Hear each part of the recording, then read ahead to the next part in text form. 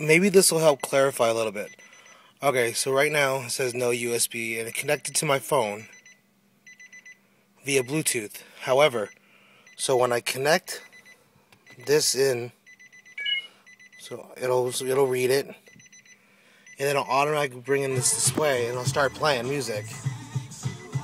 Okay, and as you can see, it brings up the playlist. So I have various playlists that you can attach. So then now, when I take a call, it automatically pauses.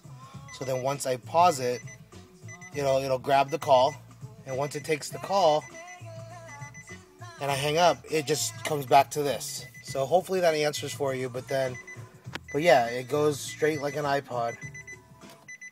So then I don't have anything in the music box currently, but as you can tell, the Bluetooth is ready to answer a call even when when I plug it back in. It says reading USB, and it automatically loads, and I can still accept a call this way.